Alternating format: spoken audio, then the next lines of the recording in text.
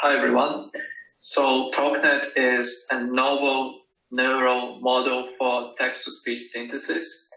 It is a lightweight, non-autoregressive architecture with 3 separate convolution models and an explicit phoneme durations and pitch conditioning.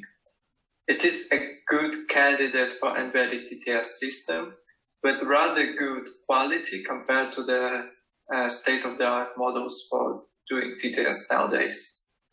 So overview of TalkNet architecture is following. We have these 3 models, one as a duration predictor, one as a pitch predictor, and last one is as mel-spectrogram generator, followed by GAN-based recorder to complete TTS pipeline.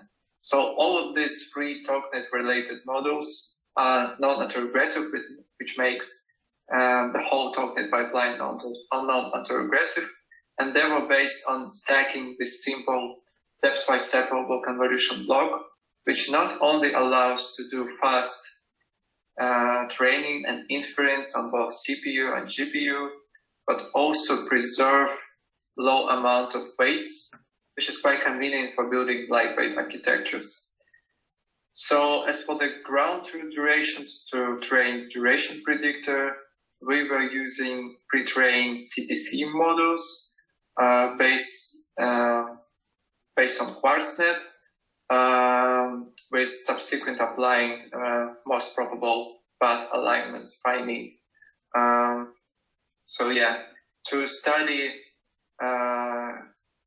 quality that we got with TalkNet pipeline, we were conducting MOS study with Hi-Fi GAN as the GAN-based recorder to complete the TTS pipeline, and the state-of-the-art TTS models, fast-speech and Tacotron 2.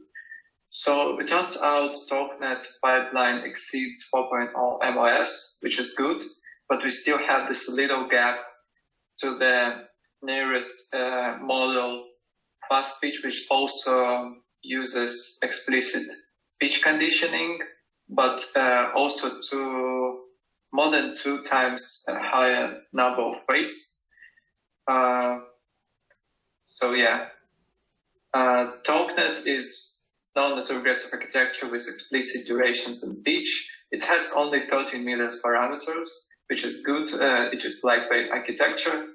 It only requires 2 hours for full convergence for 8,300 GPUs. It has comparable quality with state-of-the-art models, and it has rather good inference speed. Thank you.